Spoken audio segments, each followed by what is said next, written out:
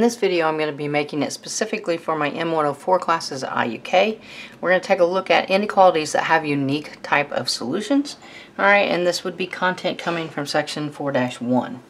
Alright, now initially, if you're just not thinking and you start an inequality problem and you're trying to solve it, you're not necessarily going to know ahead of time that you're going to get one of these unique solutions.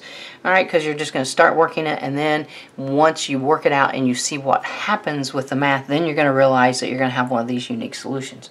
Alright, so let's say we've got some inequality here. We're going to start working it out like we always do, so we're going to distribute that too. So we're going to have a 2x plus an 8 is greater than or equal to, no, I don't need that equal to part, just says greater to, greater than. Okay, so greater than 2x plus 3. Okay, so at this point, we generally move all of our x's to the left. Okay, so I'm going to do that. So I'm going to go ahead and subtract 2x, and I'm going to subtract 2x. Well, 2x minus 2x on this side makes it fall out. Alright, and if you pay attention over here, 2x minus 2x makes it fall out over here as well. So all of the x's just fell out of the equation. That's okay. I've got an 8 left on this side is greater than a 3 on this side. Alright, now we can just look at that as a mathematical inequality. 8 is greater than 3. Yep, that's a true statement. Okay, so basically what that means is that it doesn't matter what number I plug in for x, it's always going to give me a true statement. So my solutions for this inequality is going to be all real numbers. Any number on the number line I'm going to be able to place in for x, and it's still going to make this inequality true. Alright, so my solution, we have a variety of different ways that we could do this. We could say, you know, all real numbers, negative infinity to positive infinity. If I need to do it in interval notation, it would look like that. I could also write the words all reals.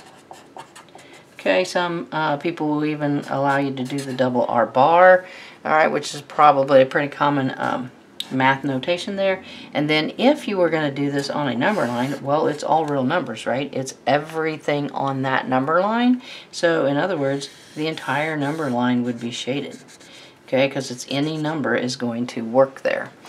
Okay, so there's the first unique solution.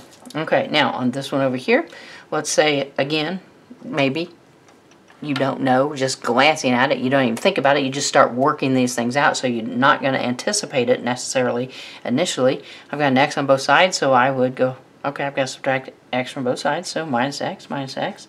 Alright, x take away x, the x is going to fall out again, x minus x, the x's are going to fall out. Okay, so you got the same thing on both sides of the equation, they're going to fall out like that. Again, left on the left-hand side, I've got a 7 is less than or equal to a negative 2. Alright, well, again, that's just a numerical inequality. 7 less than or equal to negative 2. That is a false statement. That is not true. Okay, so if you end up with something like this, alright, basically what that means is I am not going to be able to find a number to put in for x to ever make this true. I cannot, because every time it's going to result in that false statement. Okay, so the way we're going to write this solution out, a variety of different ways. Technically, I could do the empty set solution sign there. I could do brackets with nothing in it. All right, more commonly probably is just for people to write no solution. Okay, if I were going to try to place this on a number line, well, what would it look like? Basically, it's just going to be a blank number line, right? Because no number on this number line is going to be able to be plugged in to make that a true statement.